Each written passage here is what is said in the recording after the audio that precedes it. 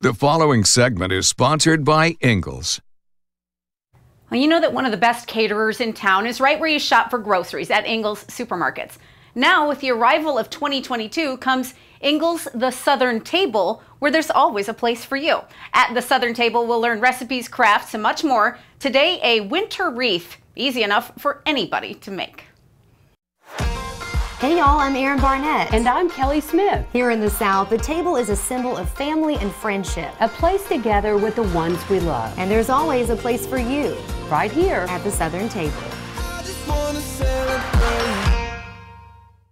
Hello, hello. Well, it's January. It's time to start taking those Christmas decorations down. So today we're helping you transition from those holiday decorations to those winter decorations by creating a beautiful magnolia wreath for your front door. It is stunning, and what a staple in the South. The magnolia leaves just really speak to Southern flair. Don't they? And this is so easy to make. I've seen them so many places and never knew it's possible. Oh, it's so simple. You just need 3 simple materials. Absolutely. We have this foam wreath from a craft store. We also have the trusty little floral pins, and then the star of the show, the magnolia wreath. Which you clipped from your backyard, I did. And if so you if don't, you need some, come over to Kelly's. I was going to say, if you don't have a magnolia tree, you need a close friend who has one. Thank goodness. You're here for me, right? I'm here. Okay, well, hand me some of those leaves. Okay, let's get going. It's so simple to make these. You're going to grab 3 or 4 magnolia leaves and then just pin them straight into the wreath. And these work so great. They're so easy, and a great little way to give it a little dimension, a little texture. Flip one of the leaves over.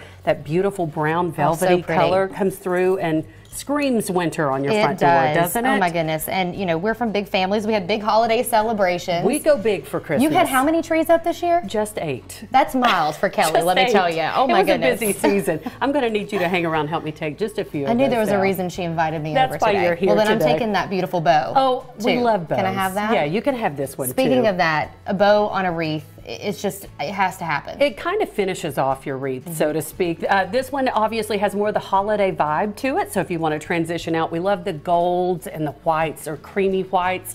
They really just add that beautiful pop of color on your front door, make everything feel warm and inviting. And you were kind of telling me a trick to keeping the magnolia leaves looking fresh and beautiful. Absolutely. A quick tip, you're going to grab some craft glue and just paint it on the fronts and backs of the leaves the night before you do this project. It will preserve those leaves and keep it looking beautiful throughout the winter months. And putting them down in your planters is even a great idea to add curb appeal. Yes. So we can make it till spring where everything starts getting green again. Right, everything looks a little dead out there, so take some of your larger branches, pop them in your planters, and boy does it warm things up. Give you that curb appeal that you're really looking for outside. Right, and here's the final look. It doesn't take long to get this together. Don't you love it? Pop on the bow and give a beautiful southern wreath for the winter time. There you go. And like you said, this is a staple in the South, the magnolia leaves, and it just makes your home look beautiful till we can transition into spring. It makes our heart happy as we're taking down all the Christmas decor. Makes us super happy. And by the way, that's what we're about to do next. All right, let's get to work. We'll see you all all next time, and remember, there's always a place for you at the Southern Table. We'll see you later, friends.